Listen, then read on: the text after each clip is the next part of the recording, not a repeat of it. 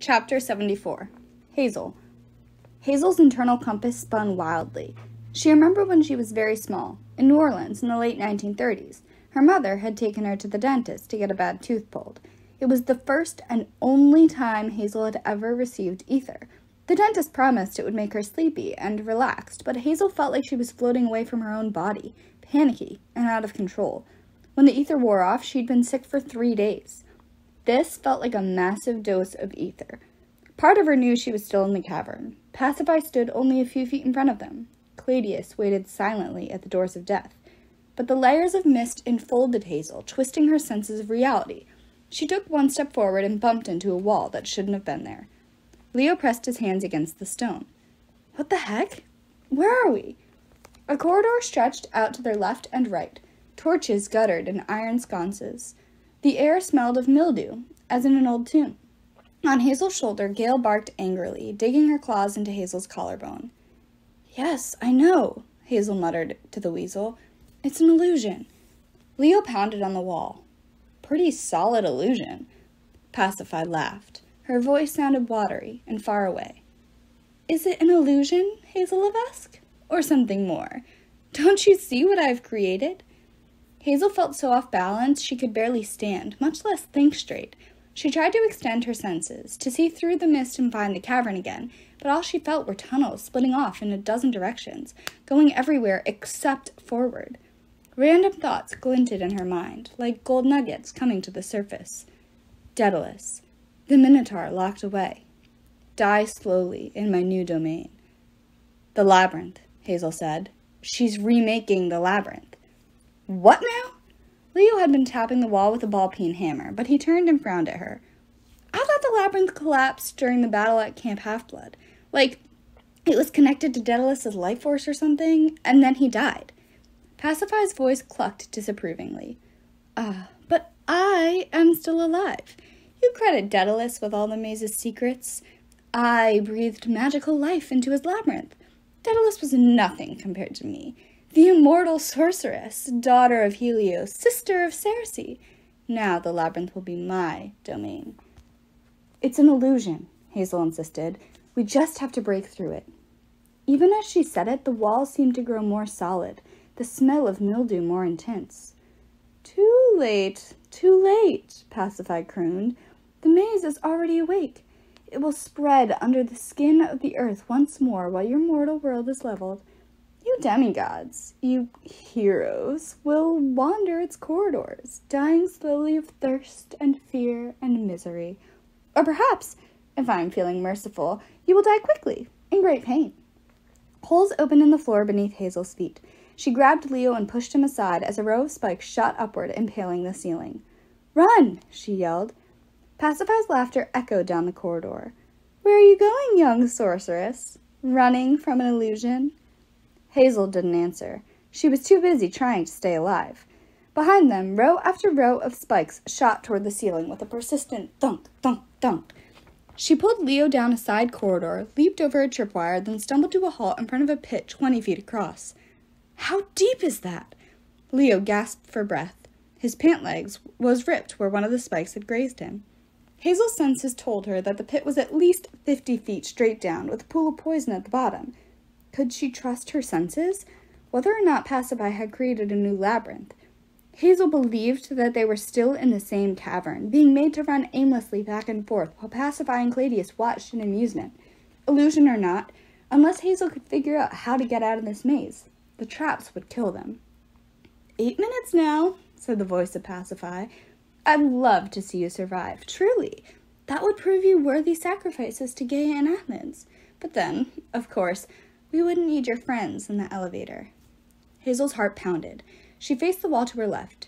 Despite what her senses told her, that should be the direction of the doors. Pasiphae should be right in front of her. Hazel wanted to burst through the wall and throttle the sorceress. In 8 minutes, she and Leo needed to be at the doors of death to let their friends out. But Pasiphae was an immortal sorceress with thousands of years of experience in weaving spells. Hazel couldn't defeat her through sheer willpower. She'd managed to fool the bandit Skyron by showing him what he expected to see. Hazel needed to figure out what Pasiphae wanted most. 7 minutes now, Pasiphae lamented. If only we had more time. So many indignities I'd like you to suffer.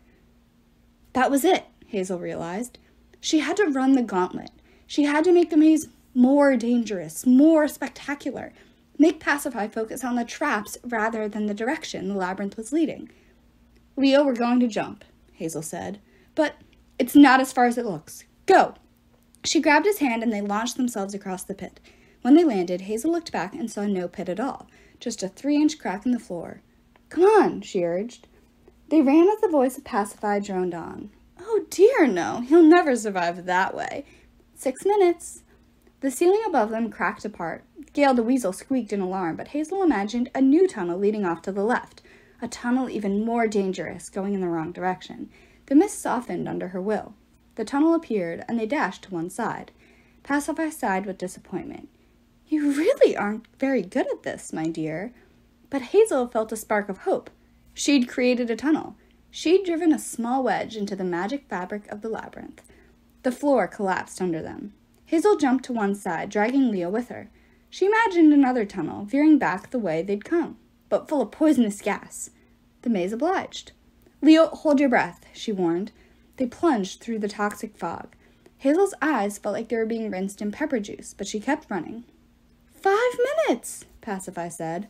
Alas, if only I could watch you suffer longer. They burst into a corridor with fresh air. Leo coughed. If only she would shut up. They ducked under a bronze garrote wire. Hazel imagined the tunnel curving back toward Pacify, ever so slightly. The mist bent to her will. The walls of the tunnel began to close in on either side. Hazel didn't try to stop them. She made them close faster, shaking the floor, cracking the ceiling. She and Leo ran for their lives, following the curve as it brought them closer to what she hoped was the center of the room. A pity, said Pacify. I wish I could kill you and your friends in the elevator, but Gaia has insisted that 2 of you must be kept alive until the Feast of Hope, when your blood will be put to good use. Oh well, I will have to find other victims for my labyrinth. You 2 have been second-rate failures.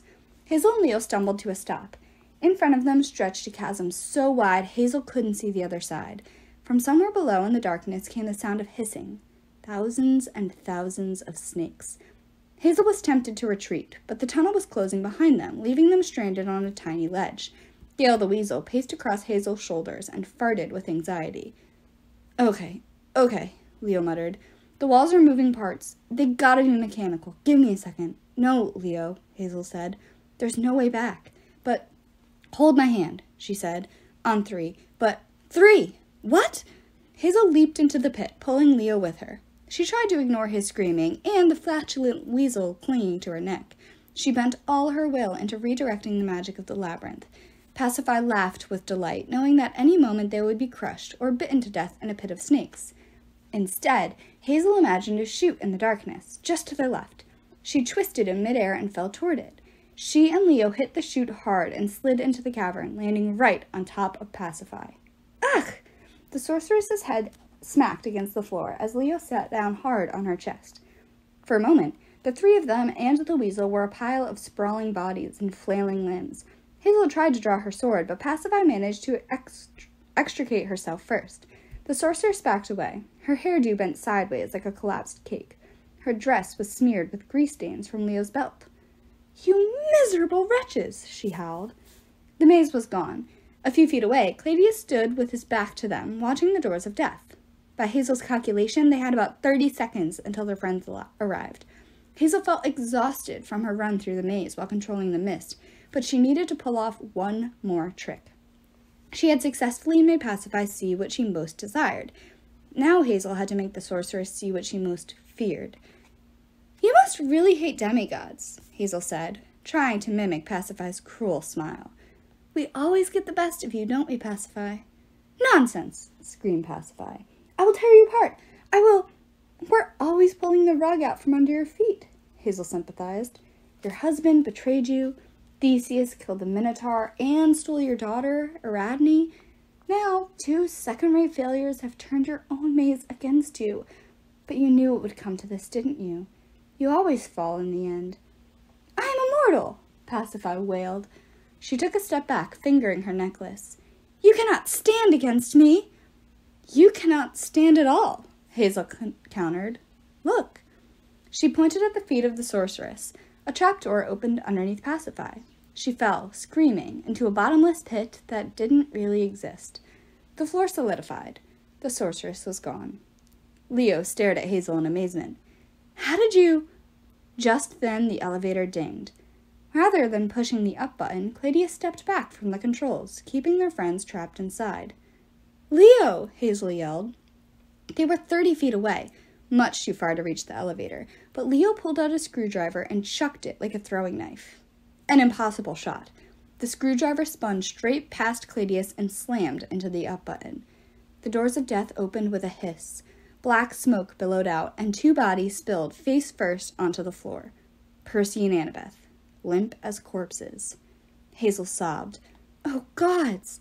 She and Leo started forward, but Claudius raised his hand in an unmistakable gesture. Stop. He lifted his massive reptilian foot over Percy's head. The giant smoky shroud poured over the fog, covering Annabeth and Percy in a pool of dark fog. Claudius, you've lost, Hazel snarled. Let them go or you'll end up like Pacify. The giant tilted his head. His diamond eyes gleamed. At his feet, Annabeth lurched like she'd been hit by a power line. She rolled on her back, black smoke coiling from her mouth. I am not Pacify. Annabeth spoke in a voice that wasn't hers, the words as deep as a bass guitar. You have won nothing. Stop that! Even from 30 feet away, Hazel could sense Annabeth's life force waning, her pulse becoming thready. Whatever Claudius was doing, pulling words from her mouth, it was killing her. Claudius nudged Percy's head with his foot. Percy's face lolled to one side. Not quite dead. The giant's words boomed from Percy's mouth. A terrible shock to the mortal body, I would imagine, coming back from Tartarus. They'll be out for a while. He turned his attention back to Annabeth. More smoke poured from between her lips. I'll tie them up and take them to Porphyrion in Athens. Just the sacrifice we need. Unfortunately, that means I have no further use for you two. Oh yeah? Leo growled. Well, maybe you got the smoke, buddy, but I got the fire. His hands blazed. He shot white-hot columns of flame at the giant, but Claudius's smoky aura absorbed them on impact. Tendrils of black haze traveled back up the lines of fire, snuffing out the light and heat and covering Leo in darkness. Leo fell to his knees, clutching at his throat. No! Hazel ran toward him, but Gale chattered urgently on her shoulder. A clear warning. I would not. Claudius's voice reverberated from Leo's mouth. You do not understand, Hazel Levesque. I devour magic. I destroy the voice and the soul.